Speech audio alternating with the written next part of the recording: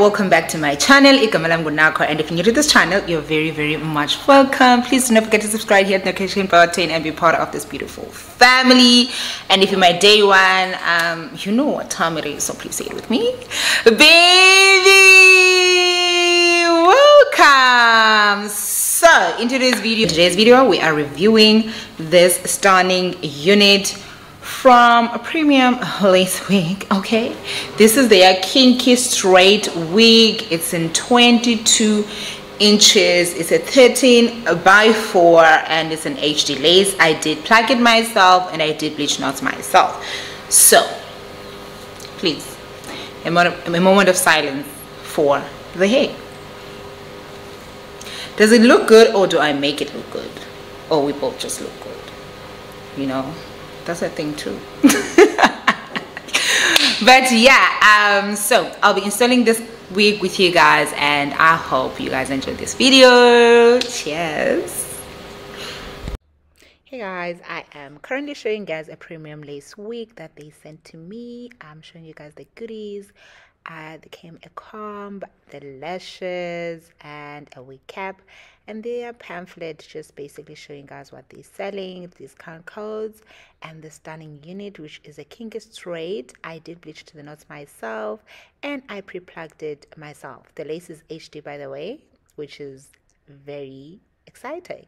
So that is my glamour spray. I'm not doing a bowl cap method. I'm doing your easy way to install a wig.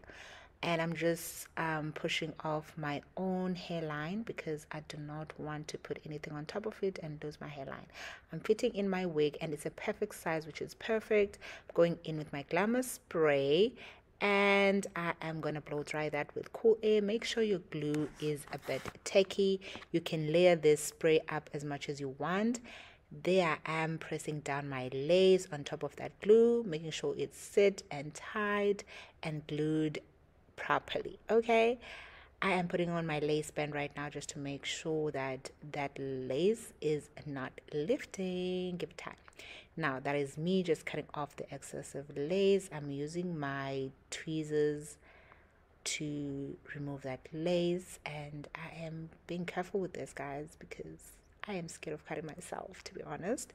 Now I'm cutting off my edges because, girl, it's important to create edges in this 2023. Okay, I am not perfect with edges, but I try, especially when it comes to doing edges on my own hair.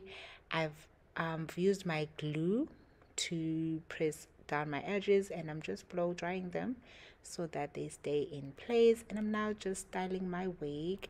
I saw this cute style on TikTok and I thought I want to try it out, and I'm glad I did because it suits me so well.